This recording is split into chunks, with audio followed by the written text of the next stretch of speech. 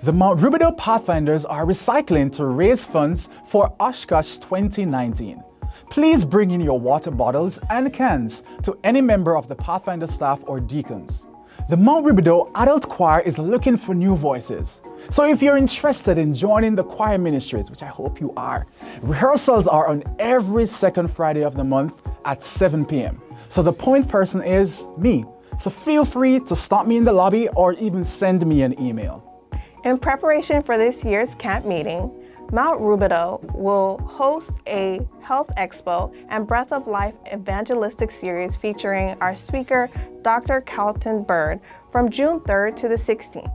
Every night between 5 and 7, there'll be health screenings with consultations on lifestyle management available for you. There will also be a children's program with Pastor Raphael and the spoken word. So please check our flyers for upcoming updates on how to register your children. Do you enjoy socializing, networking, meeting new people? Or are you single and dating? Then Ruby Rendezvous wants to connect with you. Ruby Rendezvous is part of the Family Life Ministry, and it aims to provide a safe place for non-married people to connect, socialize, and grow. So please stay tuned for the upcoming events. Happy Sabbath, church family. This month, our sermon series is titled Inside Out. Do you remember that movie? Each week, we're going to be discussing one of 4 emotions, including joy, anger, fear, and sadness. The backyard is our grow opportunity for young adults. This is where we can get together and play and grow together. Here are a few of the activities that we have planned for our young adults in the month of May. First, the young adults are kicking off the summer with a pool party.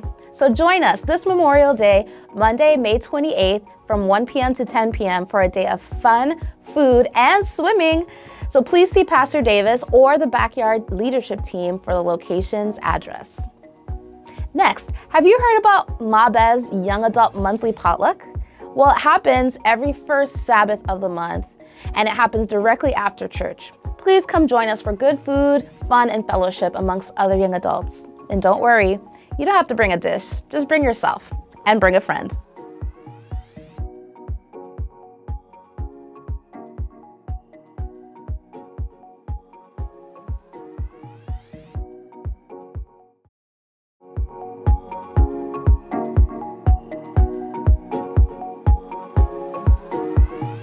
We are about prevention, not cure.